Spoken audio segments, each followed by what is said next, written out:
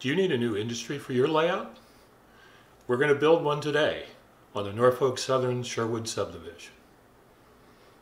Hello, I'm Harold. This is the Norfolk Southern Sherwood Subdivision.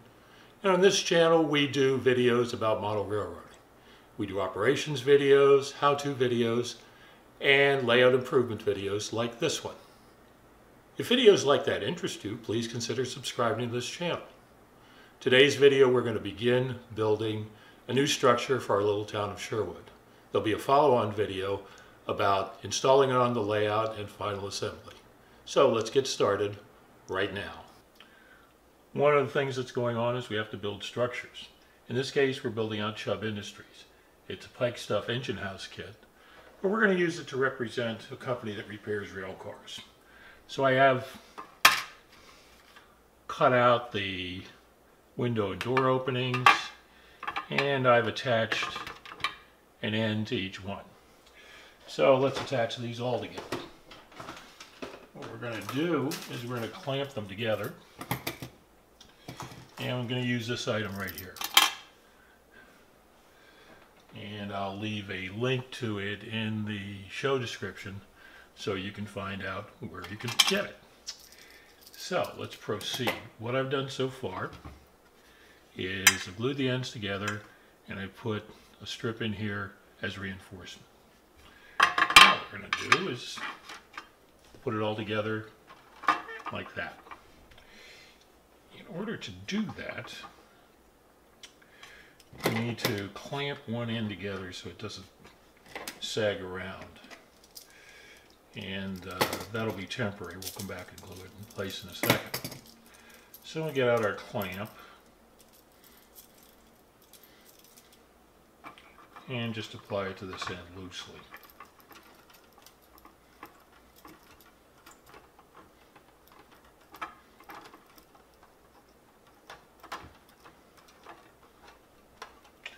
Now you'll notice the surface that I'm doing this on is a piece of glass because we want this to be flat. And the glass is flat. The tabletop that I'm using, of course, is not flat. So, we're going to get into details about making these corners as good as they can be. We're going to take our clamp, slide the two ends into the clamp, line them up as best we can, and tighten this.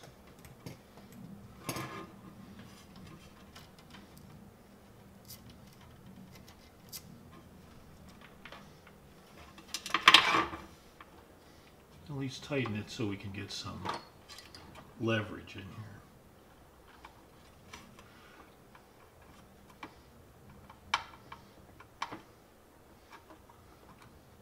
As I'm sure you know, you can take a beautiful model and make it look horrible with bad corners. So this part of the process is very important. And a way that you can tell is to hold it up to the light. You can see light. It's not exactly where you want it to be. Now, what I like about these clamps is when you've clamped them on there, you have this slot here where you can put the glue in. So we're going to make sure that we have something that's suitable. Hold it up to the light to see what we can see. Every time you do that, of course, it moves.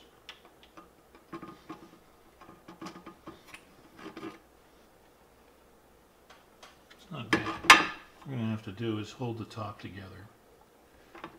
So this is what we'll do.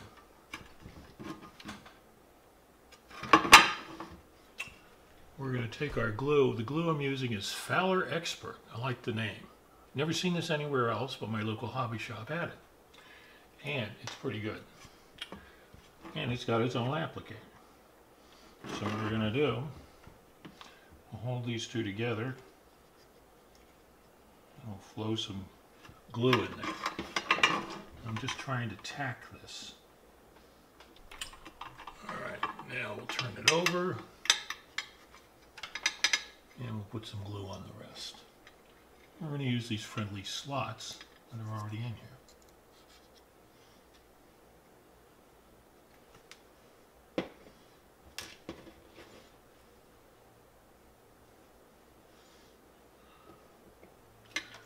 Hold it up, make a final check, make sure we didn't do something terrible, which it doesn't look like we did.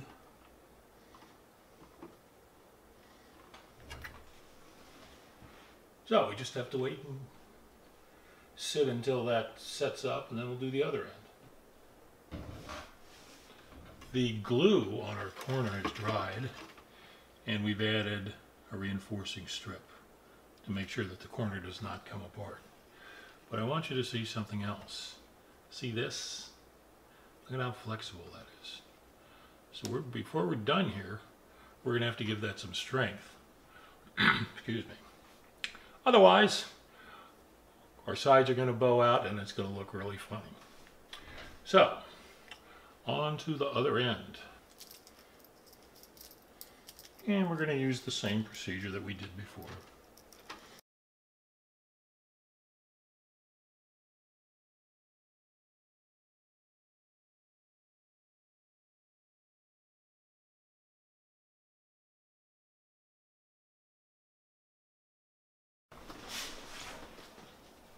The four corners are complete and they've been reinforced. You can see the reinforcing right here, these little white strips. Now we're going to reinforce the sides, and it will do two things for us. First, it'll prevent bowing of the sides. You saw this is pretty flexible. See? So we don't want that to happen. Two, we're going to do some handling of this thing while we wash it and paint it and detail it, so it needs to be as strong as possible. What I've done is I've taken strip styrene from Evergreen. It's a 1/4 inch H column. That. And I've cut it to length. And what you need to do is flex it and see which way gives you more strength. In this case, there's more strength in this direction. So I've put the first one on. We'll get out our glue. And this is, of course, going to be visible. But after we paint it, you won't be able to see it really. And we will, of course, do that on the other side as well. One final thing before we're done. I'm planning on lighting this building. And the most likely thing I'm going to use is the Woodland Scenic stick-on LEDs that are part of their just plug lighting system. So I have to have some place to hang them. As a result, we're going to add these I-beams. They're from Evergreen Styrene. And it wouldn't be unusual to find I-beams in a building like this, perhaps to support an overhead crane. So we're just going to take those and glue them in. And then we will be done with the work on the base of the building. Continuing with our work on Chubb Industries, we're going to apply a primer coat to our building. You see our building there, the typical Pikestuff blue, which we don't want. Eventually, it's going to be a tan color with a white roof. And we've chosen to put a primer coat on to give the final coat something to stick to. You may be able to notice that we are outdoors because the paint that we're going to use is a solvent-based paint, even though it's plastic compatible. So we'll take the appropriate precautions. Rubber gloves, and a mask, and eye protection. So put this on and we'll get started.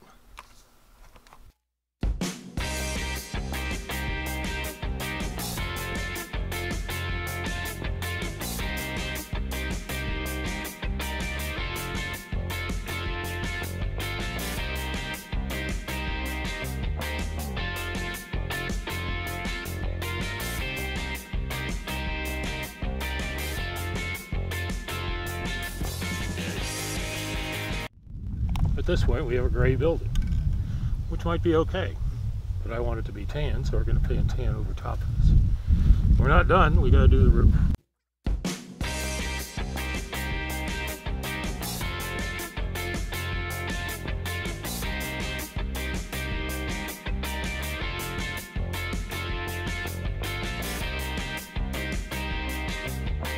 have finished our priming, and this will help the paint to stick in our final coat.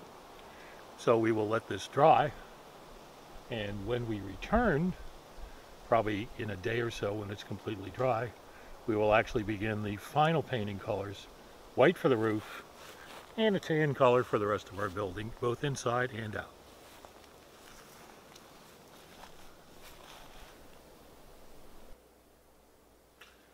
Continuing with our building of Chubb Industries, in the previous segment we were outside and we primed the roof and the building itself. And now it's time to paint the roof. We are going to load up our airbrush, just right here, with some paint. It's not going to take a lot. This is not a large surface. There's some paint. Move that out of the way. Now after I turn on the airbrush, it's going to be really noisy, so you won't be able to hear anything. But fundamentally what we're trying to do is a light coat. One coat of white may not cover the gray, so we may have to do a second coat. We'll see what happens. Here we go.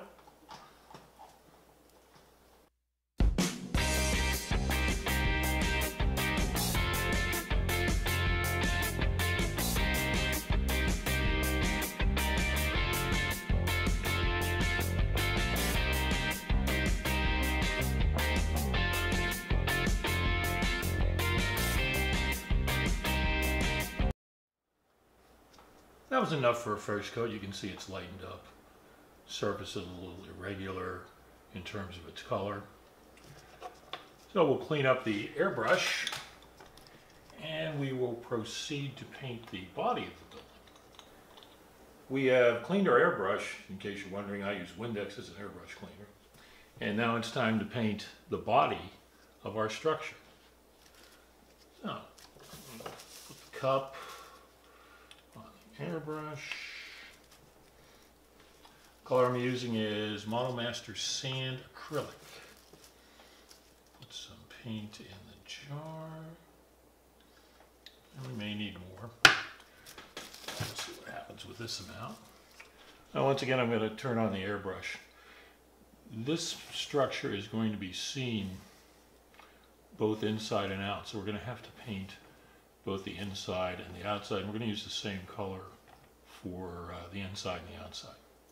I'm going to plug the airbrush in and we'll get started.